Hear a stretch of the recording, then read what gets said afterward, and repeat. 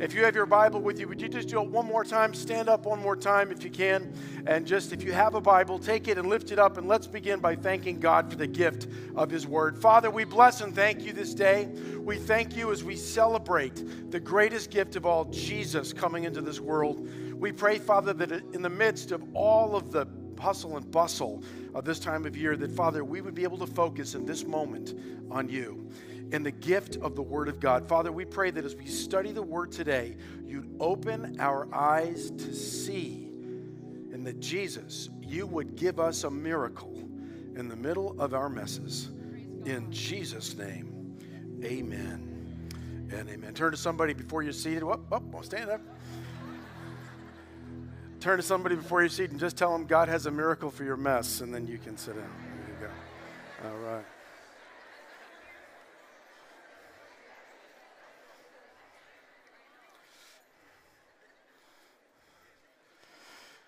Praise the Lord. Well, if you have your Bible with you this morning, you can open it up to the Gospel of John and the 9th chapter, John chapter 9.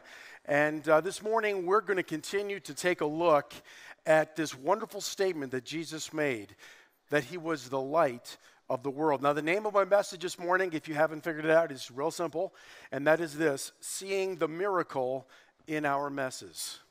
We've got to learn to see the miracle in our messes, and we're going to see this from the life of Jesus. In John chapter 9, Jesus just finished a very tense conversation with the most religious people of his day. Jesus had been expressing the life and the love of God, doing miracles, ministering to people, multiplying food for those that were hungry. And you know, sometimes when you start to walk in the power of God and express the love of God in a way that the establishment doesn't get and doesn't understand, especially sometimes established religion. If religion doesn't understand you, very often it will oppose you. And the fact is that Jesus was being opposed. And we just saw in the 8th chapter of John that Jesus got up in the middle of a giant Jewish festival and declared that he was the meaning of that festival, that he was the source of living water. And it brought Jesus into a big conversation and actually a debate with the religious leaders, the Pharisees. And at the end of that debate, Jesus expressed that he was the light of the world. And by the time they were done, those leaders were ready to take Jesus' life. They picked up stones to kill Jesus, and Jesus slipped away from the midst of that trap. And chapter 9 picks up right after Jesus leaves that moment. Jesus had been confronting the people who said that they had the truth, had the light, had the ability to see right and wrong, and Jesus had just exposed the blindness of these very devout religious people. Jesus had been confronted. They'd brought before Jesus a woman that they had caught in the middle of adultery, and they were accusing her, wanting her to be stoned, and Jesus said an amazing thing. He said, if you don't have sin, you can go ahead and stone her. And of course, everyone there had sin, so no one was able to stone her. Jesus is making a point. And that point that Jesus is making in John chapter 7, 8, and 9 is that we all are in some way broken, bruised, and blind. And we need Jesus to open our hearts. We need Jesus in our lives. No matter how religious we are or how broken we are, Jesus is the answer that we need. So Jesus slips out of the temple, and as he leaves, he's walking along, and we're going to see that Jesus has an encounter that illustrates that he is the light of the world. Let's begin reading in John chapter 9 and verse 1. The Bible says, now as Jesus passed by, he saw a man who was blind from birth. And his disciples asked him and said, Rabbi, who sinned, this man or his parents, that he was born blind? Jesus answered, neither this man nor his parents sinned, but that the works of God should be revealed in him. I must work the works of him who sent me while it is day, because the night is coming when no one can work. As long as I am in the world, I am the light of the world. And when he had said these things, he spat on the ground and made clay with his saliva. And he anointed the eyes of the blind man with the clay. And then he said to him, go and wash in the pool of Siloam, which, when it's translated, means the pool called to be sent. So he went and washed, and when he came back, he was seeing. He was seeing. What an interesting experience. Now, this whole 9th chapter is devoted to this one event. And what happens after this miracle is really interesting because, again, Jesus gets into it with the religious leaders of the day. But Jesus is doing something that's so powerful. He's revealing that everyone needs his touch, his light, his life. So let's take a look at this and begin to unpack this. First of all, Jesus healing a blind man was really significant. And if you continue to read in the 9th chapter, you'll see that they just couldn't quite get their heads around how a man who was born blind could have a miracle in his life. They were hung up on the fact that the miracle was performed on the Sabbath. In other words, they weren't excited that this guy had a miracle. They were upset that it wasn't the way that their religion said it should be experienced. In other words, he shouldn't be healing someone on this very sacred holy day. And they missed the fact that God, who gave them that day, was present with them in the life of Jesus doing a miracle. How often do we get hung up on our religious ideas that we can't see past our traditions, that God is at work in the middle of our lives? And this is what Jesus is saying. He wants us to see him in spite of the problems that we have in life. Now, as they're walking out of this temple, remember, it was a very tense scene. Jesus was just about killed. And he's going with his disciples, and no doubt they were feeling the tension of that moment. And as they walk by, probably just out of the temple, where people often would be laid to beg, and those who were lame, those who were bruised, those who were broken by life, were often reaching out and begging. And the Bible says later that this man was a beggar, so he was impoverished. He wasn't able to work. He was depending on other people for handouts. And Jesus walks by this man, and his disciples begin the event. They notice the man, and they ask him a theological question. Now, what's amazing is they didn't see a man who had a need that God wanted to heal. They just saw a man who had a pain, had a problem, had a brokenness, and they wanted to know, where did this come from? And the first thing we need to realize is this: if we're going to get God involved in our problems, in our messes, in our challenges, in our brokenness, we've got to get over the blame game. Turn to somebody and say, the blame game. The blame game is, why does this happen? Why did this happen to me? Why am I suffering? Where did this come from? You know, all of us in life, at one point or another, are going to experience suffering. We're going to experience pain. We're going to go through incredibly difficult moments, moments that really we don't understand where it came from. And in that day, there was a very commonly held religious idea that if a person was born with some kind of a sickness, a malady, a paralysis of some sort, that it was because something had happened. And this was sort of like, although they wouldn't use the term karma, it was sort of like the outworking of someone's sin. And it was rooted in an idea that was expressed in the Old Testament. When God gave the 10 Commandments in Exodus chapter 20, God told the people, don't worship other gods, worship me only. Because if you worship other gods, if you walk away from my love and my life, and you go after other gods, then those sins will be visited not only in your life, but on your children and your children's children to the 3rd and the 4th generation. And so what God was saying was this: when we walk away from him, we open our lives up to evil. We open our lives up to problems and to suffering. And he was simply saying that when you do that, that can not only impact you, it can impact your children and your family for generations. But somehow the religious leaders of that day had taken that statement and said that every person who's born with a physical malady or a curse was born that way because their parents had done something wrong, or that perhaps God knew that they would do something wrong, and therefore they were cursed with that particular problem or suffering. In other words, rather than seeing a person in pain, they saw a person who was probably guilty of something, and that's the reason they were suffering. So the disciples were just looking at this guy and saying, where did this come from? This guy is sitting here every day. He's begging. He's blind. He's impoverished. So who opened the door for this? Was it his mom and dad? Now, think about this, because later in the chapter, his parents are actually going to be introduced. And you've got to imagine what it would be like to grow up in a culture that believes that if you're born blind or lame or with some kind of a physical malady, it's because your family had done something wrong. So his parents had to live under the shame of that kind of religious idea. They had to live under the shame continuously that the reason their son was blind, the reason their son wouldn't be able to get a job and wouldn't be able to work and wouldn't be able to thrive was because they had done something wrong. They had to go to synagogue and experience the whisperings. And sometimes in life, when we go through a suffering or a difficult period or we're in a painful situation, often we start asking ourselves, where did this come from? Why is this happening to me?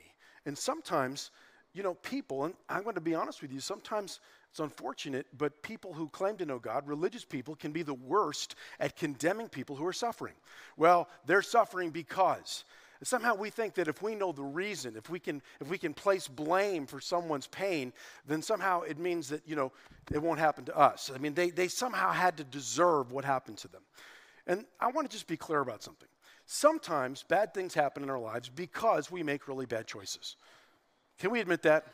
I mean, there is such a thing as right and wrong. There is such a thing as sin. And the fact is, when we do something that's wrong, that's sinful, that's hurtful, the reality is we're going to experience some consequences for that, right? I mean, God said that can often be the source, but I want to say this to you. Not everything that happens in our life that is wrong or bad is a result of something we have done or that our family has done. The reality is we live in a broken world, and there is suffering and there is pain in the world around us. And sometimes suffering comes into our lives not because of anything that we did particularly wrong. And what we need to realize, it's not so important about where did this come from. I mean, it's good for us to examine if there's something in our life that is hurtful. Did I do something to contribute to this so we can learn from it? But God is not interested in us living under condemnation or living in permanent pain for the rest of our lives because of some mistake that was made by us or by someone else. God is not as concerned about that as he is about us looking to him and for him to do a miracle in the middle of our problem, in the middle of our pain. He wants to do a miracle in our mess. That's the focus we need to have, not who's responsible, who's guilty. I'm reminded of the story in the Old Testament of Joseph. How many of you remember Joseph, or if you've heard the story? There was 12 sons, and Joseph was the youngest favorite son of his dad. And his dad treated him with just absolute love and affection. And the older brothers were jealous, so they one day took Joseph, and they beat him up, and they threw him in a pit. And when some slave traders came by, they sold him into slavery, and then they lied to their father and said a wild animal killed him. And this kid is sold into slavery and spends the majority of his teenage years and all of his 20s and into his 30s living in the pain of his brother's choices. First, he was a slave. And then as he began to focus on doing what was right and just living in God's favor, God promotes him to be the head of all the servants in the house. And then once again, the wife of the slave master comes onto him, and he resists her attempts to get it on, and he runs out the door, and then the Bible says that she cries out and says that he tried to come onto her. And so he's arrested and thrown into prison. I mean, this is the second time he's really given the short end of the stick. He's given the shaft. And then he's in prison, and he begins to just trust God. And the thing that's amazing about the story of Joseph is all of this suffering, Joseph is not indicated to have done anything to deserve it. All he does is live in the favor of God. All he does is just try to love God and focus on his future. And so he begins to rise up in the prison, and he becomes the most trusted guy in prison. I mean, he's in prison, but at least, he's rising up. And what's amazing is while he's in prison, God begins to move through his gifts and through this amazing moment. And he's in his, Joseph has been living in this suffering for decades. Joseph is put supernaturally into the palace of the Pharaoh, the king of the largest and most powerful empire of the world at that time, and he becomes second in command. And just as God rewards Joseph, his brothers are in famine and come to Egypt to buy grain. And Joseph, they didn't recognize because he's decked out in his finest Egyptian apparel. He's full grown. He's in his 40s. And he looks out, and there's his brothers. And when he was a young teenager, they beat him and sold him into prison. What a moment for Joseph to, do a dance in the end zone. You know what I'm saying? What a moment for him to just stick it in their eye. And the reality is Joseph went out of the room, and he wept before God. And without telling you all the story, you read all about it in the book of Genesis. The Bible says that Joseph finally reveals himself to his brothers, and his brothers weep, and they repent. And here's what Joseph says. It's the most amazing statement. He says, listen, don't feel bad. Think about it. These guys had made him suffer for 20 years. He said, don't feel bad, because even though you intended it for evil, God intended it for good. Now, what does that mean? Did God make his brothers do that? No. God doesn't send evil, but God can use evil.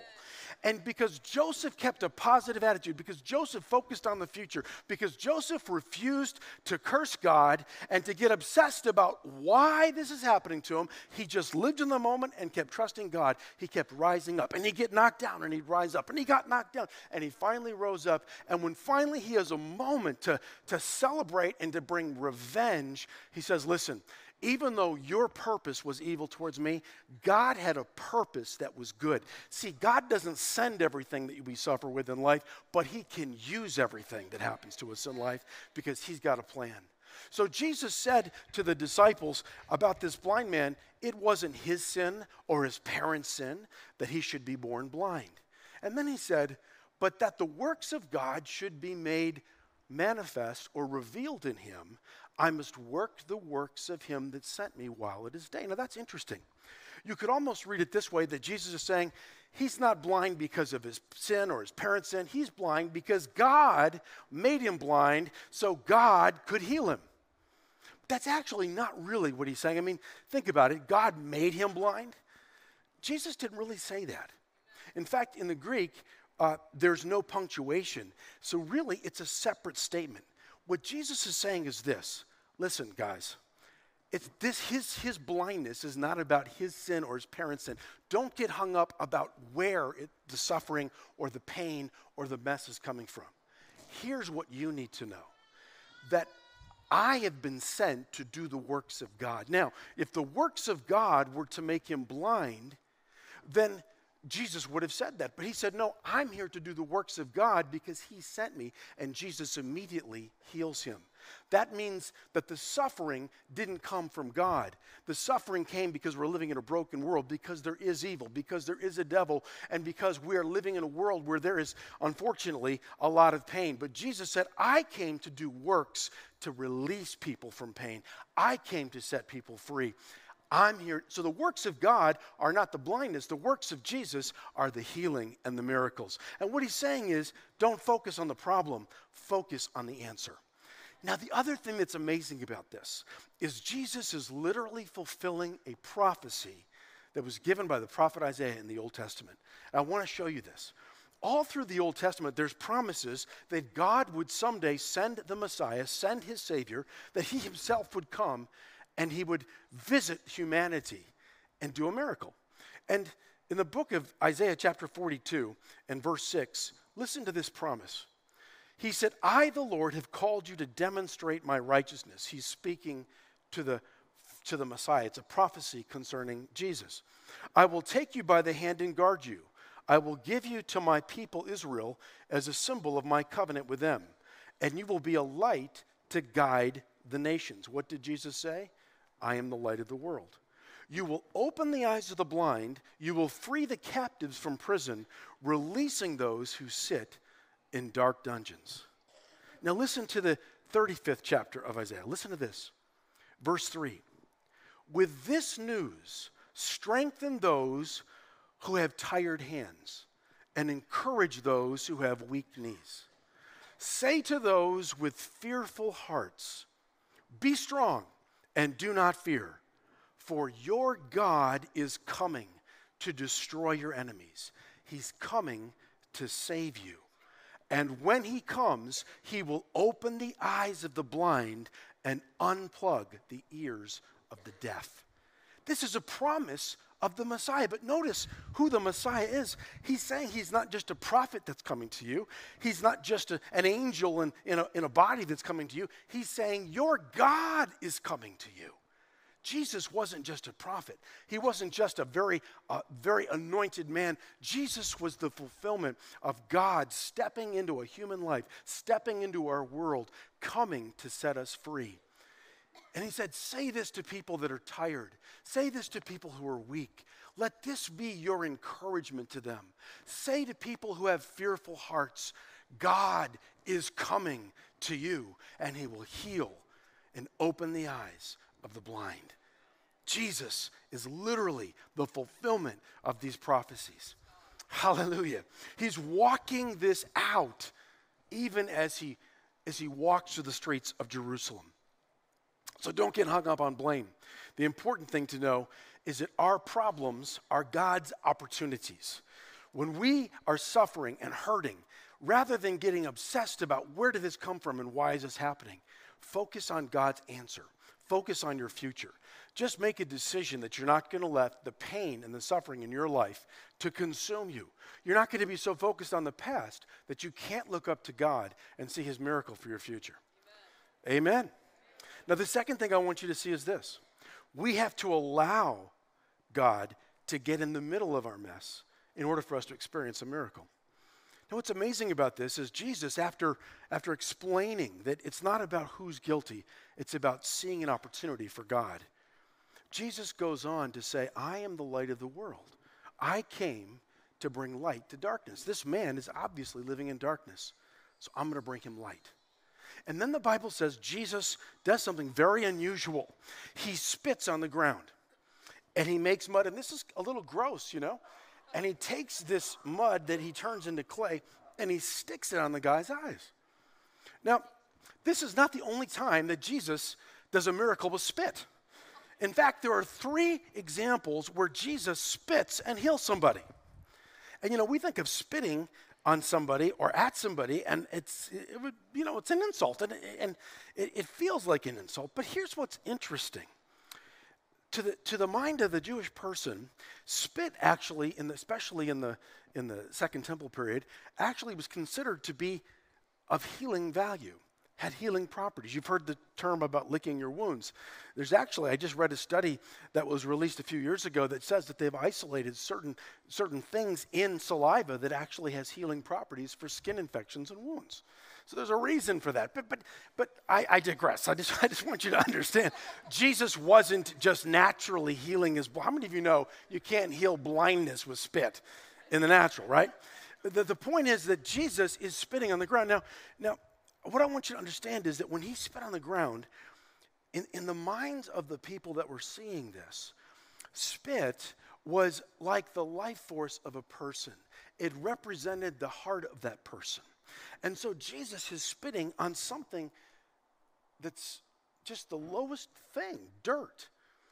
And it represents something. Now, if you were to go back 1 chapter, this is the second time in 2 days that Jesus messes with the dirt.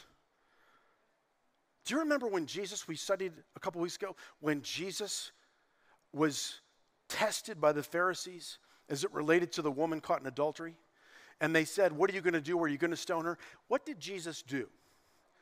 He bent over and he took his finger and he began to write in the dirt. Now, this is literally 24, in fact, probably the same day, if anything, within a day. Jesus now the second time is bending over and using dirt. Why is that? You see, dirt represents humanity.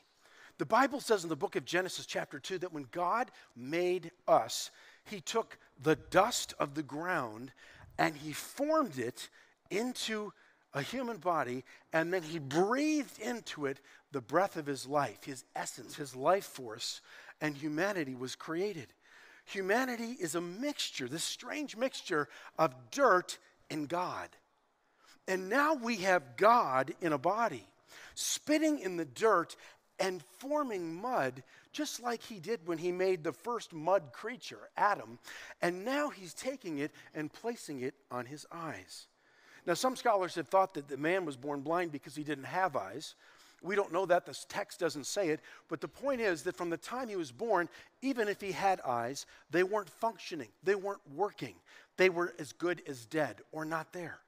But Jesus takes mud from his own, a mixture of dirt and his own essence, and creates something just like God did in the book of Genesis, and now puts it on his eyes. What is he saying? Jesus is revealing that he can create miracles, that he can take things that are dead, that are broken, that have never worked, and when God gets involved, he can turn it around. This tells us that God is not this separate, distinct, faraway being who is disgusted with all of our brokenness and pain and sin. God loves us so much that he became a human. He jumped in the middle of humanity. And even with all of our sin and all of our mistakes, Jesus is in the middle. God is in the middle of our mess.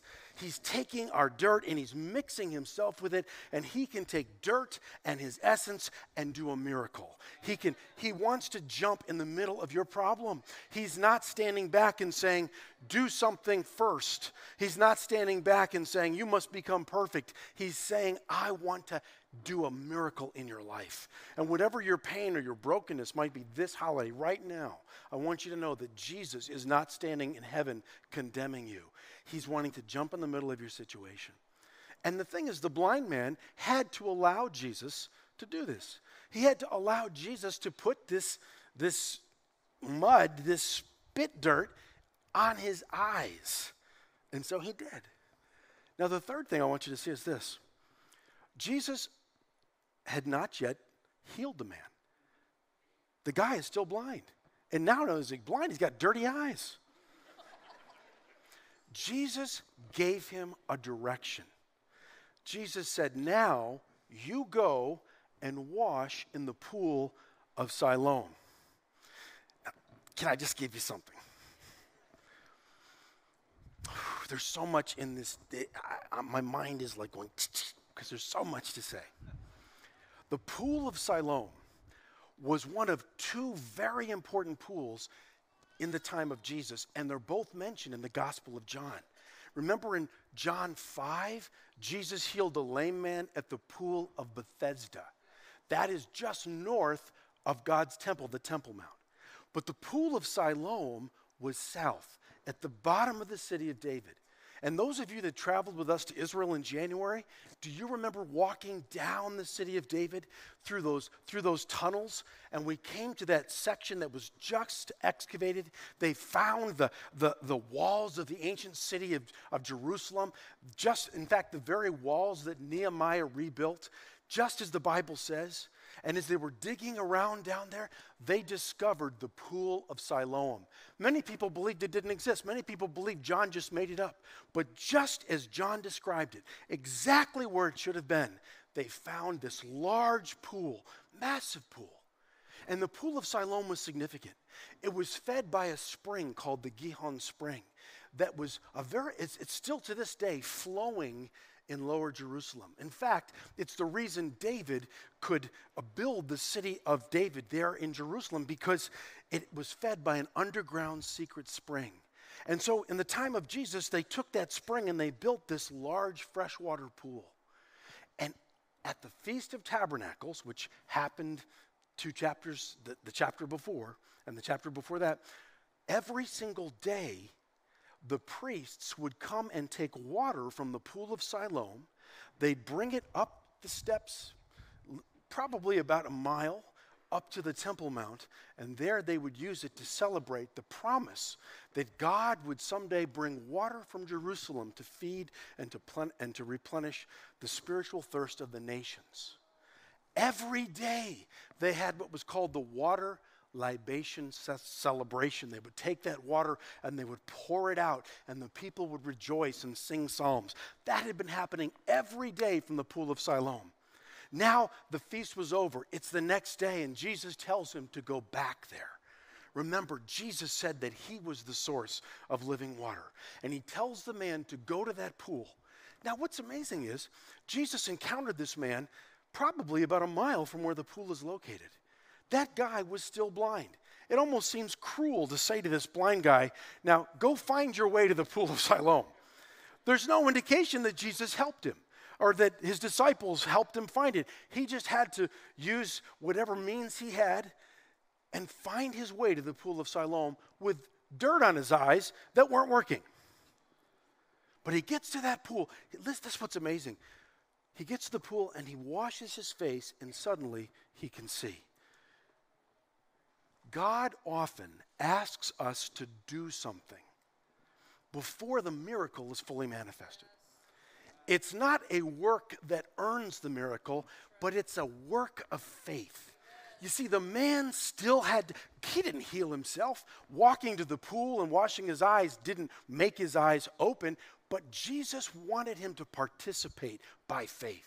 And very often when you have a problem you invite Jesus into, a brokenness, a pain, a habit, a sinful situation that you don't know how to fix, you have a sickness, a disease, you've got a problem in your life that is just overwhelming you, very often God will touch your life when you open your life to Jesus, but then you have to take a step of faith. You've got to do something, not to earn God's blessing, but to demonstrate you believe what Jesus has promised.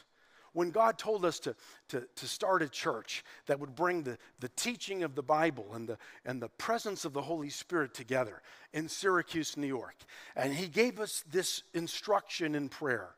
He said, get a room, teach the word, the Bible, and I will fill that room. That's all he said to us. We then had to take a step of faith. An angel didn't come down from heaven and lift us up and put us in a room. We had to look for a room, and we couldn't find a room. And we didn't have any money. And so the only room we had was our living room. So we figured, well, we'll just use what we've got. And so we started in our living room. And 3 couples came the first service. There was no external evidence that anything would happen. We didn't have a worship leader. We had me, my guitar, and a few chords that I knew. And we sang I led the worship, did everything. I just had to obey what God had said. I had to take some steps of faith. And as we did, a miracle began to happen. God began to reveal himself as I stepped out in faith. Over and over again, I've seen where the Lord wants us, as we begin to believe him, to take some step of faith. In your life, in your problem, in your mess, you want Jesus to get involved with today. Let me ask you a question. What is the step of faith you can take while you're still blind, while you're still broken, while you're still suffering, while you're still in pain, while you still don't know the reason why it happened? Can you just get past the blame game? Can you get past why or where it came from and just look to Jesus and say, Lord, what is the thing I can do to begin to express, I trust you, I believe in you? It's not because you're earning God's favor, you're demonstrating that you believe his word. Hallelujah. There's always something we can do to demonstrate we trust Jesus. What is he asking you to do? I remember in 2006, God had blessed us, and our church had grown, and we were just about to open our new discipleship center, which was a massive effort of our congregation. And a lot of people had expressed their faith and given generously, and we were putting the finishing touches. And on New Year's Eve, my brother called me, my brother Mike, and he said, John, they found a mass on my liver. And all I can tell you is we went into a battle. And for the next 4 months, while we were supposed to be celebrating the opening of our building, all I could think about was the pain my brother was in. And we fought a good fight, we believed, but the reality is my brother didn't win that particular battle. And just a few days before he passed, I was struggling so much with wanting to know, why is this happening? Why is this happening to me? Why is this happening to us? We'd had some difficult experiences in our family, and yet it was happening again. In my mind, I was thinking it's because I have done this wrong, or I don't have enough faith, and the reality is God didn't answer me. He didn't tell me this is why this is happening. He just said, listen, I felt the Lord speak to me. He said, I am going to use this, and it's time for your brother to come to see me. Release him to me and trust me with your future. Well, that was easy to hear, but not easy to do. And so just a few days before my brother, it really in glory slipped into the presence of God. I was in the hospital room, and this nurse had been there. He'd been coming in and out, taking care of my brother. And this guy was, he was a big guy. You could tell he worked out. He was a tough guy. Nurse Bob. Nurse Bob was tough. And he was so attentive to my brother. And I was just so focused on why this was happening and so hurting. And this guy began to talk to me and said, so you're a pastor? I said, yeah, I'm a pastor. And he said, so you believe in Jesus? Yeah. Mm-hmm.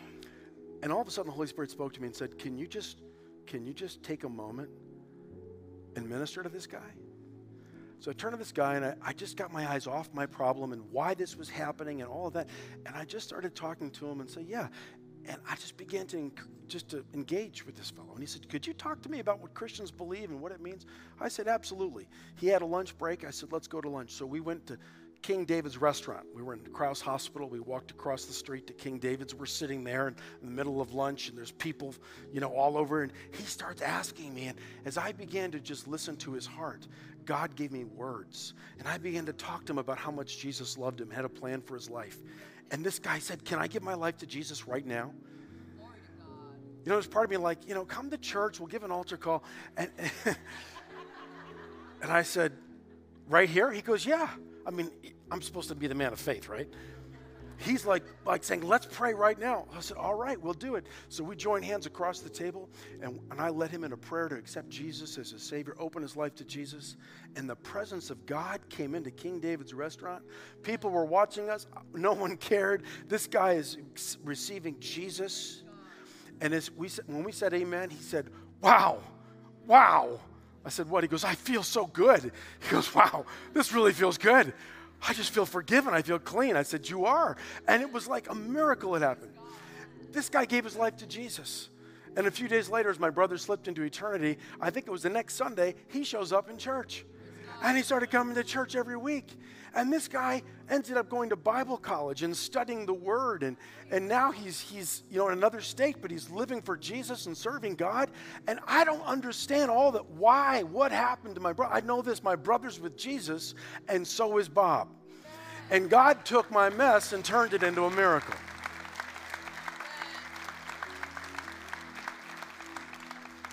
Don't worry about why your family abused you and threw you in a pit and sold you to slave traders. And don't worry about those who have falsely accused you. And don't focus on those who abuse you. Just realize Jesus loves you. Keep focusing on him. And even if you don't know why, he will give you a miracle in the middle of your mess. What is the step he's asking you to take right now? Would you pray with me? Let's all stand up. If you're watching in Life Chapel, stand up with us. Thank you for being patient today. If you're watching online, we want to welcome you and ask you to pray with us wherever you are right now. Would you bow your heads before the Lord? This Christmas, I believe Jesus wants to be in the middle of your mess. You may not have the perfect family. You may not know how you're going to financially make Christmas happen. You may be so tired of the pressure and the commercialization of this holiday. You just want it to be over. You might be here today and everybody else is saying joy to the world, and you just feel like something else the world. You might be here today and you might feel the loss of someone that you love very dearly that's not with you right now. You may be suffering yourself. You may have recently gotten news that is disappointing. You may be struggling with an infirmity.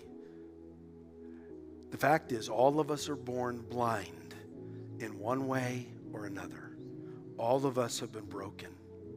But Jesus, right now, wants to step in the middle of our brokenness, in the middle of our mess, in the middle of our mud, He wants to put his life and do a miracle. Will you open your life to Jesus? Will you let him put his mud on your brokenness? Are you willing to take some steps of faith to trust God? You will not regret it. Would you pray with me right now? Just say this to God. Father, in the name of Jesus, I give my life to you. Lord, take my pain. Take my brokenness. Take the areas of my life that are suffering. Touch them. Give me a miracle. Turn it around. I trust you with my future. I'm not going to blame. I'm not going to worry about where all this came from. But right now, I focus on you. Jesus, I receive you into my life, into my mess. I receive your miracle. Now show me the steps of faith you want me to take, and I will trust you. In Jesus' name I pray. Amen and amen. Praise the Lord. God is good. If you prayed that prayer with me, I want you to know God heard your prayer, and God is going to speak to your life. And whatever was wrong with you before we prayed, God has forgiven it, cleansed it, and washed it away. Now take whatever steps he leads you to take. And I want to encourage you to come back and worship with us. Next Sunday, we're going to be teaching in the Word of God again. And then on New Year's Eve, December 31st, a week from tomorrow night, we're going to have a phenomenal New Year's Eve celebration. We're going to come and have some great things to eat. And then we're going to pray and worship and have a word for the new year. God's going to give us a brand new word for a brand new year. Praise the Lord. I hope you can make it. I pray that you have a blessed and awesome Christmas. May the Lord manifest his miracle in your life. Now may the Lord bless you and keep you. May he make his face to shine upon you and be gracious to you. May he lift up his countenance upon you and give you peace. And may something great happen in your life this week in Jesus' mighty name.